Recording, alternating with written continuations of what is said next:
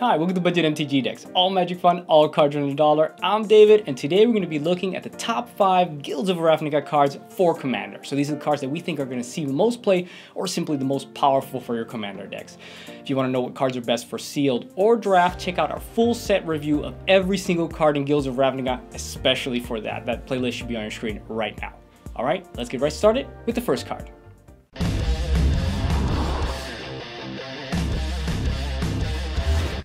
First card on this list is actually not one card. It is actually a cycle of 5 cards, starting off with Selesnya Locket, Boros Locket, Dimir Locket, Golgari Locket, and Izzet Locket. Now, these cards do everything you want in Commander. Now, they mana fix you, they mana ramp you, and they draw you cards when you're mana flooded. Now, we've had cards like this before, and that was the Clue Stones.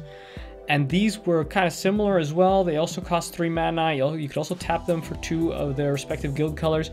But now with the Selesnya Lockets, we can pay twice as much mana to draw twice as many cards, and it's a little bit more flexible due to the hybrid mana.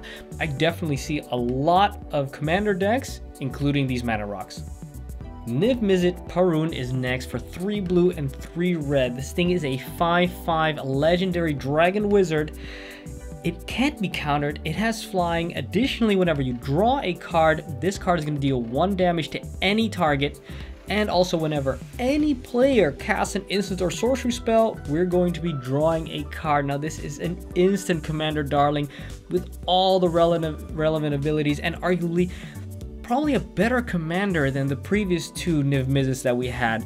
Now, Niv-Mizzet Draco Genius drew a card whenever it dealt damage, and Niv-Mizzet the Firemind dealt damage whenever we drew a card. Now this one's a little bit more like Niv-Mizzet the Firemind, but it's basically the same card with the power and toughness of Draco Genius, while drawing tons and tons of cards, not only when we activate it like what the Firemind could do, but now when anybody plays an instant or sorcery. And on top of that, it's also uncounterable. I see this almost as a strict upgrade for your previous Niv-Mizzet decks. Up next, Divine Visitation for 3 and 2 white, so for 5 mana. It's an enchantment, and it states that if 1 or more creature tokens would be created under our control, that many 4/4 white angel creature tokens with flying and vigilance are created instead. Now, first token decks had Doubling Season and Parallel Lives, and we thought it could not get any more crazy in Commander, but as we can see that we were extremely wrong. There's nothing quite like getting a Serra Angel for every Pegasus created with Stormherd. It is going to be absolutely ridiculous in Commander, and just all token decks are going to want one of these. The 4th card on our list is Doom Whisperer. For 3 and 2 blacks, for 5 mana, we get a whopping 6/6 flying, trampling nightmare demon.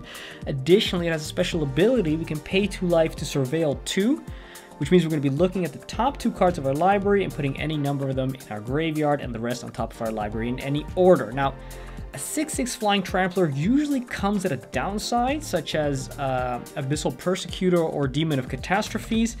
But not only does this demon not have downsides, but it has a ridiculous upside, which is totally abusable in Commander. Now, just 2 life to dig 2 cards with Surveil is nothing to sniff at, especially when we start out at 40 life, and graveyard decks are absolutely gonna love this card. Topping off the list is Beast Whisperer. For 2 and 2 greens, so for 4 mana, we get a 2/3 Elf Druid, and it states that whenever you cast a creature spell, you draw a card. Now, we've had this effect before in Soul of the Harvest and Primordial Sage, which arguably were bigger creatures, but those cards cost 6 mana, and this card only costs 4 mana, which means it comes in super early, single-handedly keeps your hand full during the entire game, and additionally, it's also an elf, which means it's also a relevant creature type in elf decks. Absolutely amazing. Well, those were, in our opinion, the top 5 Guilds of Ravnica cards for Commander. Now let us know, do you agree with this list? Do you disagree with this list? Do you think we left out a card? Do you think we put on a card in there? Do you think, probably not gonna see too much play? Then let us know either in the comments below or via Facebook, Instagram, or Twitter. You can join us there on the socials and let us know what you think. Also, subscribe to us here on YouTube for the most powerful decks and advice everyone can afford. And if you do, don't forget to hit the little bell button. And finally, if you like these videos, you want to help us make more, you'd like to keep us sleep deprived by making all these videos back to back, then head on over to patreon.com/budgetmtgdecks and consider donating as little as $1 a month, because it really helps us out so that we can get some coffee and stay awake. Well, that's it. Thanks for watching. I'm David, and this is Budget MTG Decks.